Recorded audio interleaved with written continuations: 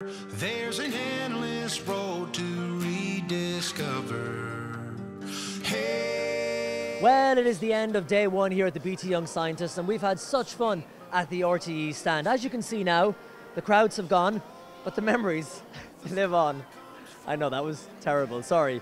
From 2Tube on television to Ricochet on 2FM, the Player Game, the Weather Wannabes, we've had a ball. Here's a look at some of the highlights from today.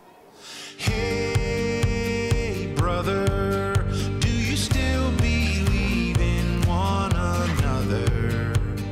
Hey, sister, do you still believe in love? I wonder. Oh, if the sky comes falling down for you, there's nothing in this world I wouldn't do. How are you enjoying things at the BT Young Scientists?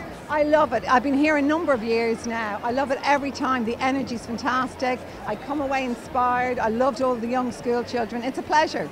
I can't take you seriously with these glasses on. What's prime time? You should wear them on prime time. Well, I'm on prime time tonight. I think this is a good look. What do you think? I think you'd really break down politicians if you were looking at them with those glasses on. They could not resist me. Well, actually, I wasn't really a science kid. I was always about the history and English and that kind of thing. So I wouldn't have been really in this mix necessarily, but I do know one thing, Colm. They are the nerdiest bunch of brats I've ever seen, and I was always one of them. So I'm among my people here today. Weirdly, I'm one of the people who comes here and actually has a real genuine passion for science and likes reading about science and is interested in everything that goes on around us here. I'll kind of go wander, figure out what's happening, see what people are into.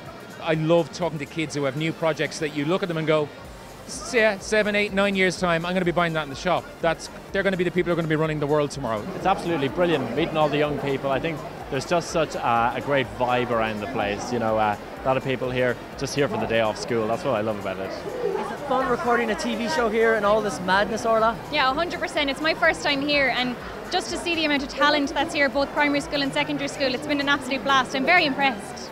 Well, guys, do the glasses, do they suit Miriam? Yeah!